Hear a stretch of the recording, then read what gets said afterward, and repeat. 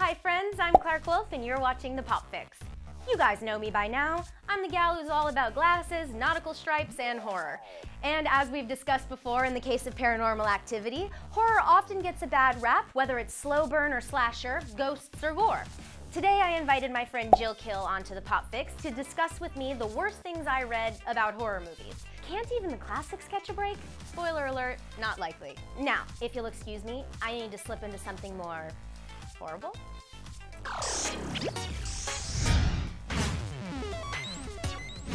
Welcome to THEPOPFIX, Jill Kill. Thank you, Clarke. Hello, Darklings. How do you like my new outfit? I love your new outfit. Yeah? Very gothy. I think it's working for me. Okay, so Jill Kill, I've brought you here today to help refute some nasty reviews of some of the horror's best-known classics, starting with the granddaddy of modern horror cinema, F.W. Murnau's Nosferatu, A Symphony of Terror. Now, the German classic is lauded for its creepy atmosphere and terrifying imagery, and the film was even the subject of an excellent movie, if I do say so myself, Shadow of the Vampire. But would you believe that way back in 1929, the New York Times tore Nosferatu apart, saying, "The backgrounds are often quite effective, but most of it seems like cardboard puppets doing all they can to be horrible on papier-mâché settings." Mordaunt Hall went on to say that the chief figure in this orgy of goose flesh is Count Nosferatu, played by Max Schreck, of whom Hall was also not too fond, as he named the actor's movements as Orlok too deliberate to be lifelike. Jill, your thoughts? I mean, it is an old black and white film, so it's kind of hard to judge by today's standards, but critics don't really know what they're talking about a lot of the time, and some things are ahead of their time, and I'd say F.W. Murnau was one of those people. That man was not feeling it. That was in the olden times. That was like Depression era. How about Rosemary's Baby? A new classic, Roman Polanski's adaptation of the Ira Levin novel, is considered to be by most one of the top 5 best horror films ever made. Not so according to Renata Adler, who begins her 1968 review by saying, "It's a horror film, not very scary." Adler goes on to call the movie pleasant. Pleasant. Clarke, what do you think? Rosemary's Baby, is it pleasant? Yes, it's the most pleasant movie about satanic cults and devil rape that I've ever seen. Well, Adler goes on to conclude that it doesn't quite work on any of its dark or powerful terms. She also says the movie is almost too extremely plausible. Plausible? Rosemary's Baby is plausible? I don't know if you could have babies with hooves necessarily in real life. I hope not. You could have really weird neighbors like that, though. She also mentions one gets very annoyed that they don't catch on sooner. One's friends would have understood the situation at once. That's like one of those things, you can't say that about a horror movie. You can't say, like, people would just believe you that you're having a Satan baby. Isn't that the point of the movie? That is a point. That she's isolated from everyone? I don't think that woman watched Rosemary's Baby. No, I don't know. And of course, The Exorcist, William Friedkin's horror masterpiece that was nominated for Best Picture at the Academy Awards. It, of course, received all kinds of flack from the Catholic Church, obviously. And what about critically? Here comes the New York Times again. This time it's Vincent Canby, notorious film critic who famously also wasn't into Rocky, The Empire Strikes Back, Night of the Living Dead, Blazing Saddles, A Christmas Story, Rain Man, and Alien. This guy has no taste. I know, right? What's up with him? What does he like? That's my question. Canby called The Exorcist an elegant occultist claptrap. I don't use that word enough. Let's all bring back claptrap. Right now. Hashtag claptrap. Hashtag horror claptrap. He also doesn't like the visual effects, saying The Exorcist establishes a new low for grotesque special effects, and notes that Friedkin and screenwriter Blatty, who won an Oscar for the script, by the way, would try any trick to get the audience to escape boredom and by shock and insult. I just don't understand how you can watch The Exorcist and say it's not a good movie. Are you not a fan? I love The Exorcist, but I can see how maybe, I don't know. I think sometimes reviewers like to just say mean things so they can get attention. Plus, that guy doesn't like anything.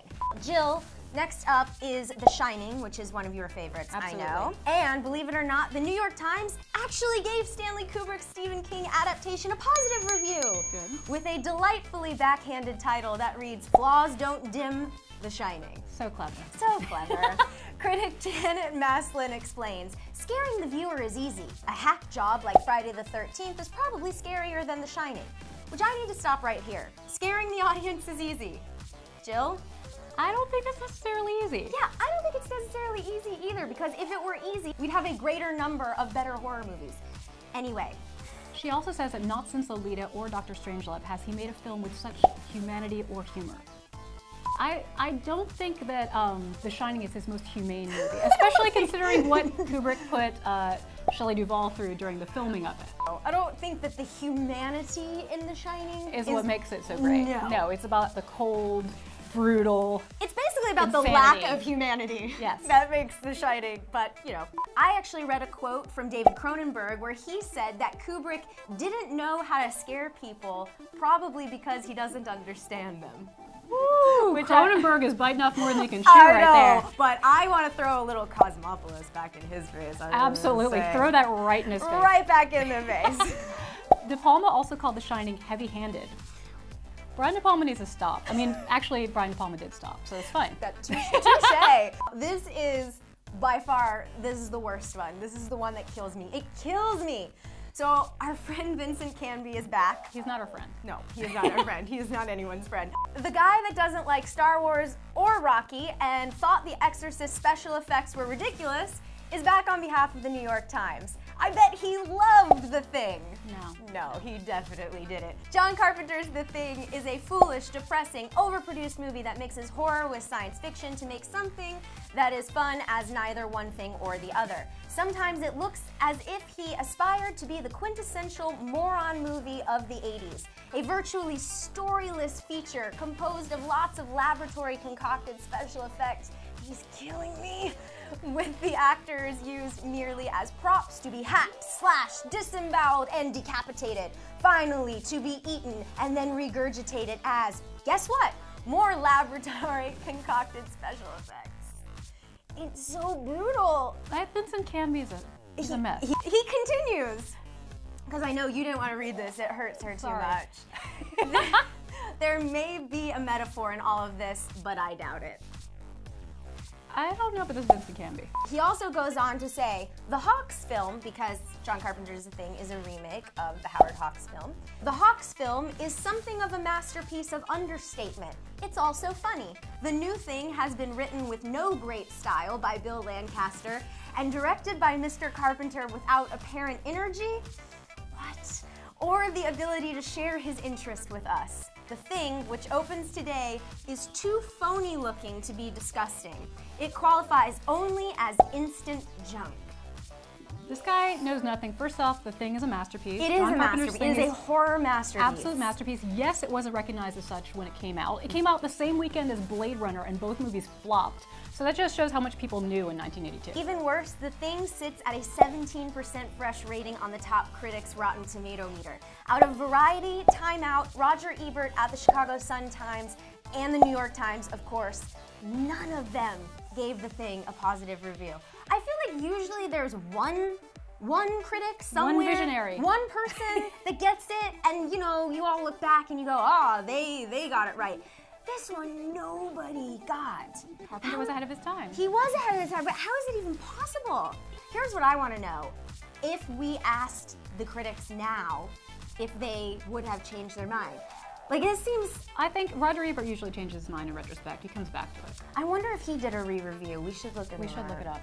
Okay, friends, tell us what you think. Are critics extra harsh on horror films, or are they just a bunch of junk? Let us know in the comments below. A very special thank you to our guest, Miss Jill Kill. Jill, thank you so much for coming on. Thank you, Gothic Clarke. Oh, I learned from the best. And don't forget to subscribe to The Pop Fix. And Ms. Jill Kill, where can everybody find you on the internet? You can find me at @TheJillKill on YouTube, or you can look me up because it's jillkill.com. It's that easy. Jillkill.com. I'm Clarke Wolfe, and until next time, what's your fix?